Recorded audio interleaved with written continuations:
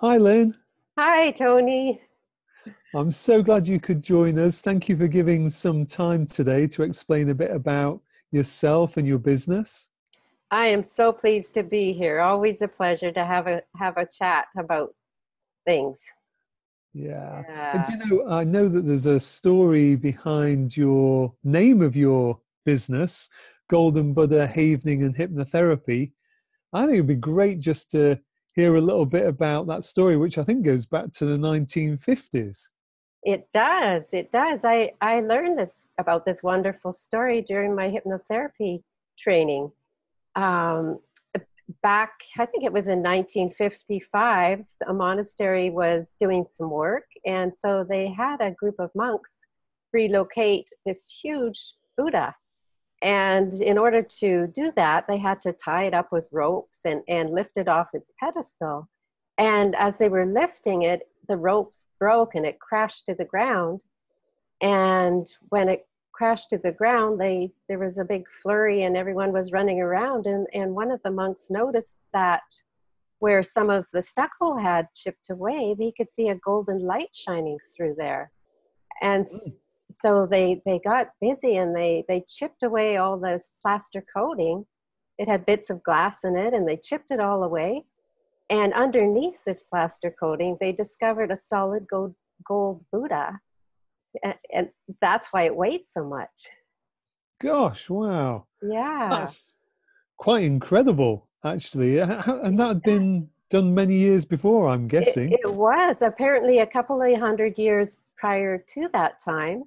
Um, this They were under attack, and in order to disguise the true value, the worth of this lovely golden Buddha, they decided to cover it with stucco and bits of glass in the stucco to disguise it. And for all those years, the secret lay hidden away, and no one really knew its true worth. That's quite something, isn't it? It really is. Yeah, it What a really is. discovery. I know, yeah. I'm just imagining what was going through the mind of the first monk to catch a glimpse of this.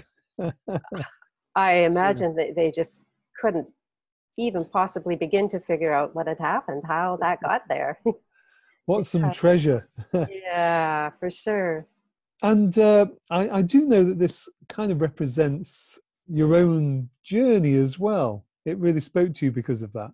It really did. It reminded me of the type of work that I do and have done myself. And I'm a sculptor as well as the other modalities that I practice. And so throughout the years, I studied different modalities, coaching and NLP and EFT and matrix reimprinting and hypnotherapy and havening. And I integrate all of those into sessions. And so the work that I do is very sculptural in that way. And so back in about 2005, I was going through a difficult time in my life. And it was one of those times where you need to just take a little time out to find yourself again. And I was doing just that. And so I had some great tools to work with on top of my sculpting. And I had decided that I would take some time and sculpt a series representing peace. And so there was 5 pieces, and they were all Buddhas in their own way. And one of these pieces ended up being a sleeping monk, which I Ah. called Jikan. And he really represented my peaceful self. I resonated completely when he was completed. I felt like I had completed. Mm. Yeah.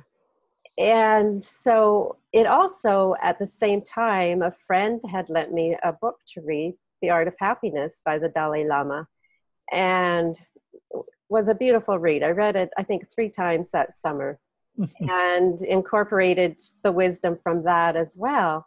And so once I had completed all of the pieces, I brought them to the gallery. I had a show. And so I delivered the pieces to the gallery. And when I got home, there was a message waiting for me. And it was the gallery asking me to come back. And I thought, what the heck? Why do I have to go Mm. back to the gallery? I was just there. Did I forget something? Or so as I am walking up to the gallery through the window, I can see red dots on each of my sculptures, which a red dot means it's sold. Oh, And so I'm like, what the heck? They all sold already? And wow. yeah, so I had the opportunity to deliver the pieces to the person that bought them. And within a couple of weeks, I had an invitation to go to Tucson, Arizona with a small group of people who had a private audience with the Dalai Lama. No way. Yeah. And so it was amazing how through the work I did and through reading The Art of Happiness, which I had never read before, and the Dalai Lama wasn't on my mind prior to that. However, by connecting with my calm center and in reading that book, somehow that connected me with the energy that delivered me to meet the Dalai Lama in person and to hold his hand. And I got to sculpt a small kneeling monk and give it to him. And it was Oh, so wonderful to just listen to him giggle when I gave it to him. And he's like, it's so heavy. ah, Yeah, magic moments. I know. And I would have never thought how that summer started out that it would have, ended in that way. Gosh, Yeah. that is really something. There's so much in there I want to unpick. I think we need a few hours to speak some more. Yeah, yeah, such a blessing. And I know I've seen Jikan, I've seen photos of Jikan, and I know that he's been placed in areas where others have got to experience him. Yeah. Um, what does he remind them of, or how does he speak to them when they experience him? I think that when people are around Jikan or when they see him, he reminds them of their calm center. You can just see a smile come on their face, and oftentimes someone will sit right next to him or lean up against him. And yeah, I think it really helps as a reminder to people that they have that inside of them, that calm center, and that to allow themselves the time to just go there, to take a moment, even if it's just a moment, to go there to that calm place inside of them. Yeah, Hmm. yeah, Almost whatever's going on the outside, there's that wonderful representation of calm and peace. yeah. That's at our core. We it's always with us. It gets covered up with layers, not unlike the stone that I had to reveal Jikan. He was inside of there, but underneath a 200-pound block of stone, there he was. Yeah. Yeah, he revealed himself. He did. He did. My Yeah. goodness. Yeah. And so this really represents some of the work that you do when you're not sculpting. It does. It does. When I work with people to help them rediscover their golden Buddha, so I use all the different modalities that I've trained in, and they are like my sculpting tools. And so I'm really just the guide, and I help them. The work is very sculptural in nature, and I simply help them to chip away the layers that they might have put on over the years to protect themselves. And it's a very nurturing, gentle, restorative kind of work. Uh, yeah, Mm. and very intuitive. Mm. And it sounds like it's just a different kind of sculpting. You're different tools, but really you're doing that same reveal of the magic.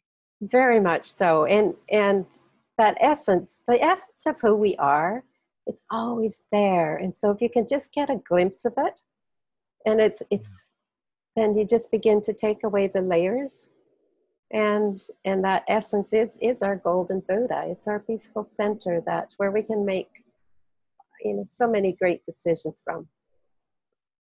Oh, I love it. I know. I just get a beautiful, calm feeling even just seeing Jikan. So, uh, if that's a representation of what you do with people, wow, that's going to be good. That's going to be really good. Mm. And are there particular kinds of people? I'm imagining, as you described it, that there are so many people who could benefit. Are there particular people you think would benefit most? Well, I think anyone that is feeling, how we often say, I just don't feel like myself.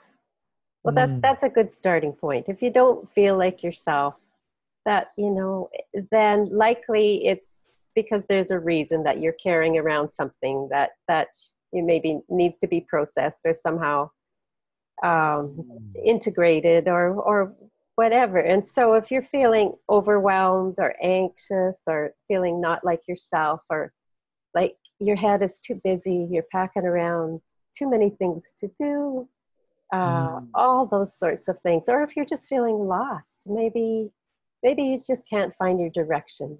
You had it, but somehow you got lost along mm, the way. And so by working with Golden Buddha Evening Hypnotherapy and the other modalities, we're able to tap into the subconscious mind which is our creative mind, and to discover things that we might not otherwise come up with. And so mm. we have all the answers for our challenges, our problems already with us, where it's just revealing them. And sometimes we're packing around too much stuff. We can't see clearly. And so when we're Okay. able to just put some of that down, we can see the way.